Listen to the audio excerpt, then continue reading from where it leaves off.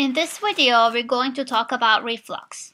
By the end of this video, you should be able to explain the basic principles of reflux as a chemistry laboratory technique, apply reflux to perform a chemical reaction.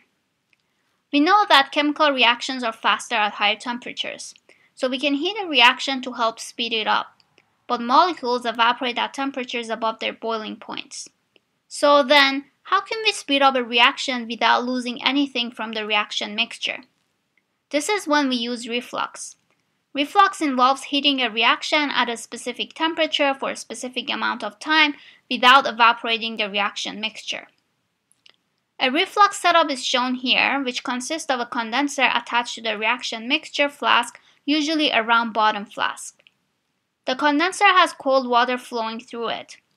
The mixture is usually heated to the boiling point of the solvent. The vapors travel up the condenser, get cooled down because of the water, turn into liquid, and return to the flask as condensate. Sometimes when cooking, you're actually doing a reflux. When boiling food, we sometimes put a lid on the pot.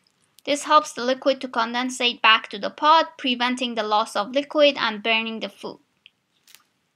It is important to remember that reflux starts when the reaction mixture is vigorously boiling and when you clearly see bubbles in the mixture. This is when you should start timing your reflux.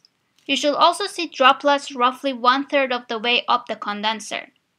This is called the reflux ring. Here are a few tips for a successful reflux. 1. Make sure to use a stir bar or boiling stones to prevent bumping of the solution and making sure there is even heating. 2. The joints of your setup must be tight with no leaks.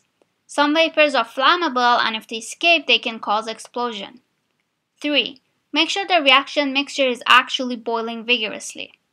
4.